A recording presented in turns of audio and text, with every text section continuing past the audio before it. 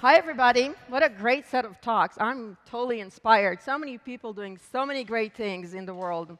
Quite amazing. I want to start with this. This is the graph of number of image downloads for Docker. It is now stands on 800 million downloads. That's a really impressive number. It grew more than 18,000% just in the last year. My talk is about a community and how you create a community. So why am I starting with this? I'm starting with this because several years ago, when Docker started, the team decided to open source it. That decision turned out to be quite an important decision in the history of the company. And working in a code in a community format has been quite interesting. We have learned a lot of things along the way, and honestly, we're still learning. But what I want to do today is share with you some of the lessons and some of the things we learned so you can apply to where you are with your journey in the community, in open source, or your project. First of all, obviously, it starts with a great idea. I'm sure you're all working on amazing ideas. Otherwise, you won't be working on them, right? I want to talk a little bit about what is a community. Sometimes we say, community does this, community does that. You know, at Docker, sometimes we say, is the community going to be happy with this? Are they not going to be happy? We treat it as if it's a person or a thing. But you know, it is not. Community is really a lot of people working together. They all have different backgrounds, all from different countries. They do all different things. They have different skill sets. Some of them want to contribute code. Others, they're users. Others, they want to just add tests or write a doc or add training. They all bring something else to the table. Some just individuals that work from home or, you know, very passionate about your project. And others are part of corporations that do things in the projects. They have more of a plan and more of a roadmap where they work with your project. They bring a lot of different things. The community is this an unbelievable source of knowledge. You get these expertise all around the world, knowing all these different things, and you have access to that. It's quite amazing. You can also think of the community as this like galaxy. You know, the community is usually interacts with other communities. So it's kind of the community of communities. And as you work on your project, you often use other projects, and you interact in this galaxy of communities. And you give, and you get, and you're part of that system. I want to share with you a couple of stories. It is really well known that at the beginning of Docker, the Google people that work on a project called Let Me Contain It For You have joined the libcontainer work, and now they're still part of the product, and they're still part of Run C. On the other end, at Docker, we really use Go quite extensively. We're probably one of the most extensive users of the Go tar package. And as part of that, we contribute a lot to that effort. There's many other things like that. So what are the different roles in the community? Well, let's take a look. In a really, really broad brush, you can think of 3 different roles in the community. First of all, there is a user. The users really want to use the software. They want to be successful with it. They want to have really great software that they can rely on, really good quality, predictability. You have the contributors. The contributors want to add to your product. They want to sometimes change. They want to create impact to the project. And then last, you have the project, the people that run the project itself. Together, this kind of forms your community. And people can have multiple hats. You don't have to belong just to one category. Let me actually mention a special category, the category of maintainers. Maintainers kind of sit a little bit in the middle. Often they're users. In fact, maintainers often start as users because they use the software, they like it, they become contributors, then they, you know, such a good contributors, they become maintainers. So often they sit in the middle. They're helping running the project. They're also contributing, and they're using. Again, there's people that are in different parts, and you don't have to belong to only one circle. Contrary to your probably common belief, maintainers is not a very prestigious job. It's a really, really hard job. It's a constant stream of PRs and requests, and constantly you need to review, and constantly you have to work on that. And it's a really hard job, and it's around the world. So you go to sleep at night, and you wake up, and again, your queue is full. So every time you see a maintainer, you should thank them. And when you're in that group, you don't have special rights. When you're in a particular circle, you just truly belong to that circle. So for example, if you're a maintainer, you don't get to just submit your code when you're doing the role of the contributor. You still have to go through the process. Your code gets reviewed by other maintainers just the same way. And yes, even Solomon, the founder of Docker, will submit PRs the same way. And yes, they sometimes get rejected. So talking about your company, I want to introduce you to two people. The first one is actually Arno. And Arno is here today. So Arno, if you can stand up. This is Arno. Arno responsible, stay up, Arno. Arno is responsible for Docker Engine. And Arno, are you a maintainer? OK, I want to use my own advice and say thank you. Thank you, Arno. These people work really hard. And Arno is in the open source, the community side of Docker. One interesting fact about Arno, by the way, you got to check in his LinkedIn profile if you haven't already. Because, Arno got caught on camera wearing some Docker swag a couple of times. It got tweeted, and his friends at Docker really thought he did a good job. So they voted his top skill in LinkedIn as modeling. So go check it out and add to that. Anyway, so on the other end, we have Rajat. Rajat is not here today, but Rajat is responsible for one of the commercial teams at Docker. He writes commercial software. It is not open source. So Rajat often depends on the engine. And often he hits a bug, or he needs a feature, or he has a need from there.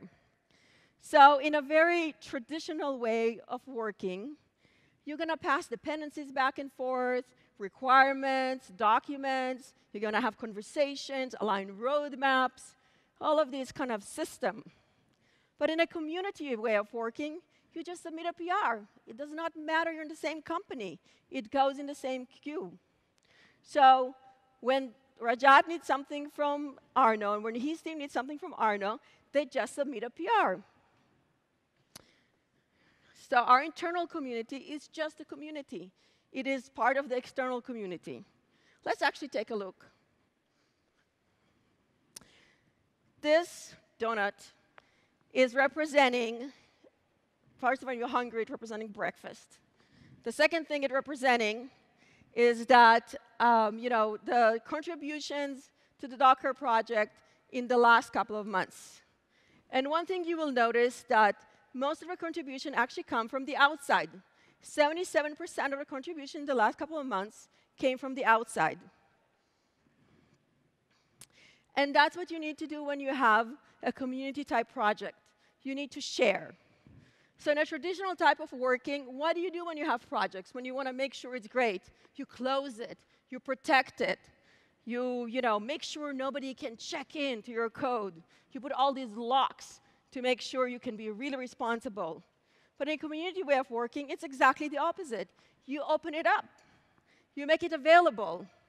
Of course, you lose some control, but you gain so much. By the way, talking about these donuts, it's a health metric. To run a successful project, you need to monitor, and you need to look at the metrics. This is one of the health metrics we keep track of. We want to have a lot of external contributions. Since we talked about metrics, let's take a look at the next set of things. When you have a productive community project, you need tools, and you need a whole system. We, in our project, use GitHub as actually the central piece. When you submit a PR in kind of the contribution flow, it immediately kicks off a process after that. There's a variety of bots, using Docker, of course, that kick in and start working on your PR. And they scan it, and they will immediately give you an answer whether it's a legit PR or not. One of these bots is the Gordon bot. And I need to pause and tell you about Gordon. Gordon is a turtle, and I always say it is a real turtle. There is a turtle like that named Gordon, and it lives at Docker. It actually sits not far from me. And, you know, it eats grass, likes cactus, really awesome turtle. But I want to tell you, this Docker bot and Gordon, they work hard. Gordon works really hard for you. You should come and check it out. We should say thanks to Gordon, too, I think. There's other tools that you need. You need to stay in communication. So you have tools like IRC and other tools that you use. We talked about metrics, so you have some metric-related tools. And, you know, again, the whole process that kick off at the end of the release. And when I say tools, I also mean methodologies and process, release process. In our release process, we are train. So our train leaves in about every 2 months. So, you know, you get your code in the train, you're good, you're not, you wait for the next train. It doesn't matter if you use GitHub or Docker as part of your community process. The important thing is that you have a lot of tooling, and you have a lot of automation in your project, and you understand the workflow end to end. But as you talk about tooling, you don't want to be lost in that, because we already talked the fact that community is about people. And you want to make sure you engage with the people. And sometimes you have to break outside of the computer, go outside of the cyber, and you want to engage with the people in real life. You have a variety of ways of doing that. And here's some of the ways that we use. We have conferences, just like this one, or we have hack days. We just finished a 3-day hack day that was global with over 2,000 participants. We also had like a Docker, open source-a-thon, and all these other ways to engage. Again, it doesn't matter how you do that. The important thing is that you engage in real life. And meetups is another way to engage, and it's an awesome way. This one is geared more toward users. Meetup is a great way for people to learn from each other, to share. Meetups are really kind of done by the community for the community. So often, an interest group will start a meetup. Maybe it's about how to get going, or a specific set of tools, or whatever it is. We don't dictate that. We just enable that and make it very easy. Again, it doesn't matter how, just make sure you engage with the people, engage with the community. I want to also talk about other things. Because, we kind of said, a lot of things that we say is like, open source is so awesome, and this is so awesome, and everything is so great. But, there's some negative parts too. First of all, we already said there's a lot of hard work involved, and you really need to commit to that. But there's even a dark side. And, there's things like cyberbullying, and, people that can really, really affect the open source culture and the experience, and that's not good. That's no cool. On the lighter side of the negative, there's other surprises that you get. We have things that we term sometimes PR bombs. Like sometimes you get a PR, I'm just rewriting half of your system in this PR. Can you please accept that? It's like, oh, how do we deal with that? And then, when you get PRs, sometimes they get rejected. And sometimes you have to deal with, working with people is working with people. And when you work with the community, it's just like a new order of magnitude. So, like for you, when you submit a PR, it's like your pet. You grow it, you really like it, you take care of it, you really invested in it. And then you go and you submit it. You think it's a wonderful idea. But then it goes in a queue with hundreds and thousands of other PRs. And suddenly, it has to work within that umbrella. And it has to interact with all these other PRs. And it has to make sense in that context. And it has to get compared to them. So, it sometimes gets rejected. And, sometimes people are not happy about maybe PR getting rejected. They're just unhappy on the way you treat the community. And then they tell the world about it. They will tweet about it. Sometimes you see it on Hacker News, or you see it in other ways. And, and sometimes they belong to corporations, and they want to really get something in that's really important for their company, and maybe for a really good reason. And maybe that didn't get in. So guess what happened? They tell to the manager, and the manager tells to their manager, the manager tells the manager and the VP, and so and so. And then they call our CEO and ask about the PR. But I have to tell you something. Our CEO is not a maintainer. You're not going to get an LGTM for our CEO. And guess what? Most of the maintainers are not even part of Docker. So you have to call a lot of CEOs. So that's not going to help. But that's where we go back to the nice thing about the community. The community is this kind of, community code is kind of this leveling the playing field. When you're part of the community, does not matter your title. It does not matter where you're from. It does not matter, nobody has to review your resume. Nobody has to interview you. You can just get in and get coding. That's amazing. So overall, it is really unbalanced. It is really awesome. So, birds are not singing every day at work, but overall it's good. So, to summarize, if you really want to work in a community and you're deciding that community code is true for you or right for you, you first need to make sure it's part of your DNA. You really need to commit to that. You cannot just decide and walk away. It's now there for life. We learned a lot of things about how to build a good community project. And I said we're still learning. But, I could summarize what I've talked about in 4 categories. So if you want to go and build a community-type project, you might want to remember them. The first thing, it's about the people. Community is about people, and they're not all equal. The second thing is that, you need to engage with people. You need to engage with them in cyber and out of cyber. Then we talked about tools.